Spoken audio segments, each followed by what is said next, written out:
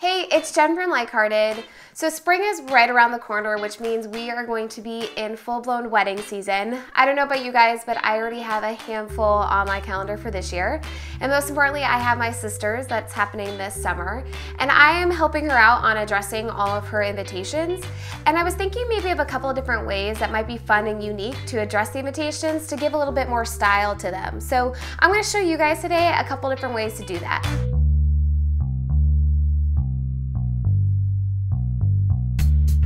So the first thing I'm going to show you guys is something that will elevate just the basic envelope. So what I like to do is take just a square little business card size piece of paper. I like it when it has a contrast between the envelope and then what the color is that you are putting on. So what I like to do is just take a little bit of a stick glue,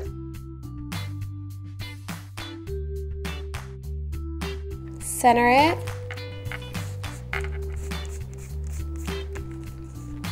then for a little extra detail, I'm going to use some washi tape.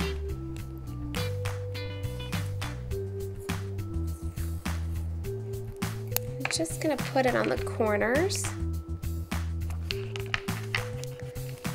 You can cut it or rip it. I think cutting it gives you that crisper line. Ripping it gives you a little bit more rustic.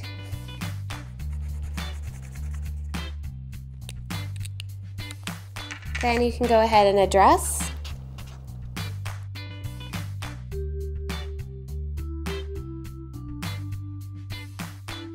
The next thing I'm going to show you how to do is add a little bit of a detail with a rubber stamp.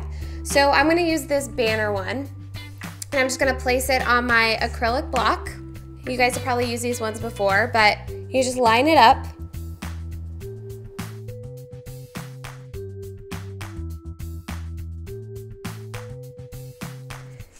Next, what you want to do is take your ink pad,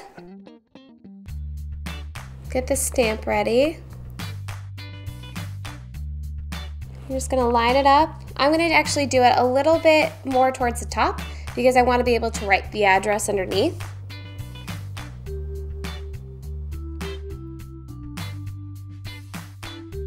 Alright, so I like to use this banner to write the guest titles in. So what I like to do is, especially if there's a Mr. and Mrs.,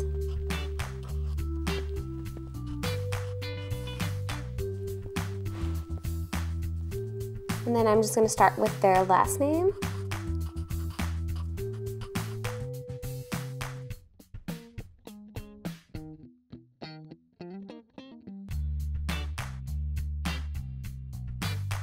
So this last style is the simplest of them all.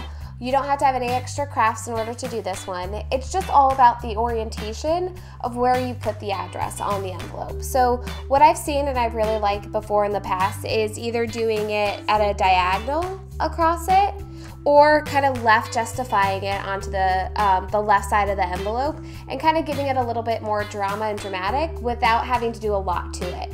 So something like this is using, what I like to use is this archive pen. It's got a little bit of a thicker tip and it's great because it is fade proof and it has it won't bleed a lot onto your envelope as well.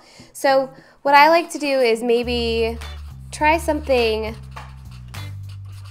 different and also look at maybe mixing up some of the font styles that you're doing. So maybe the name is in cursive, but you do the address in super modern kind of straight font.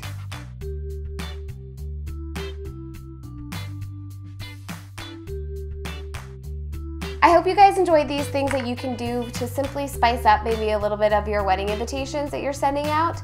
If you want more DIY and wedding tips, make sure you subscribe to the channel and follow me on Iamlikehearted.com.